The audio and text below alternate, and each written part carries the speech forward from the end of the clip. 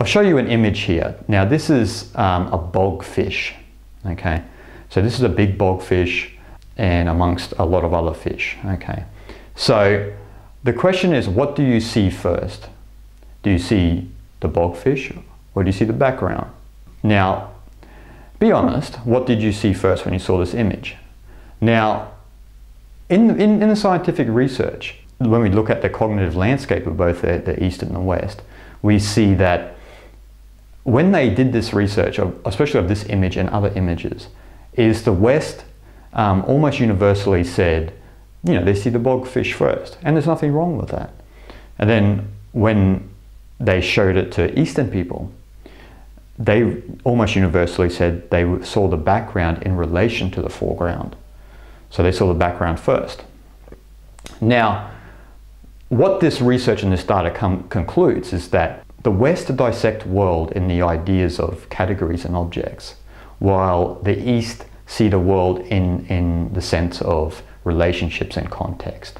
So, you know, to explain this a little bit better, we have a look at this other image. Now we look at this image, we have a cow, right? And so there's a cow and there's a chicken and there's grass. So which one would you say the cow goes with? Now, in the research that's done, a lot of people, Westerners, would say that it goes with the chicken, and the Easterners would say with the grass. Now, why is that? Now, the reason why that is because, again, animals, chicken, cow, categories. Grass, cow eats grass, relationships. This is how a lot of the research has come out. So, and this is also reflected into a lot of our philosophies and the differences in our philosophies. So especially when you look at Taoism, Chinese Taoism, Buddhism and Hinduism of India, there's a big emphasis on relationships and context as opposed to categories and objects. And that's also reflected into Western religions, the category and objects perspective. So, and we see this reflected into language actually.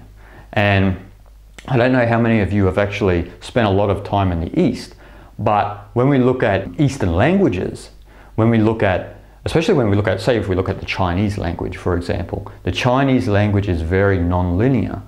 And when we're in a conversation with a Chinese person, it's very roundabout.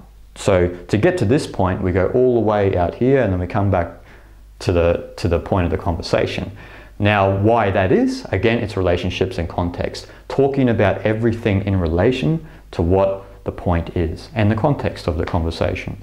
Whereas in the West, as we know, language, especially English, is very linear and very straight to the point, as I am with you right now. So, you know, we see this perspective in the language, we see this idea of categories and objects and relationships and context reflected into it.